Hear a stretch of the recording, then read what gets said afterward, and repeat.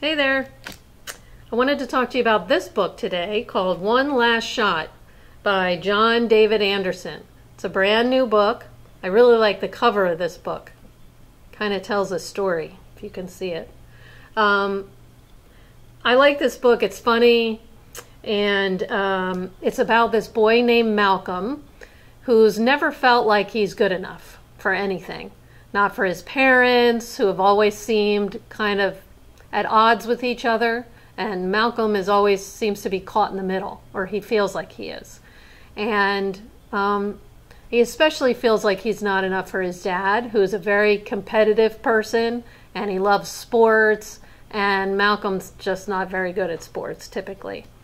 That is, until he discovers miniature golf.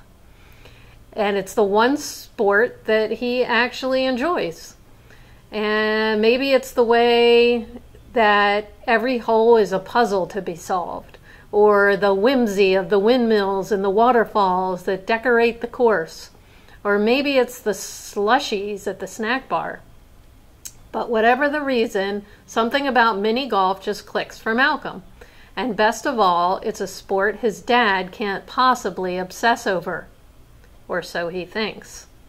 Soon, he's signed up for lessons and entered into tournaments, and yet even as he becomes a better golfer and finds unexpected friends at the local course, he wonders if he might not always be a disappointment.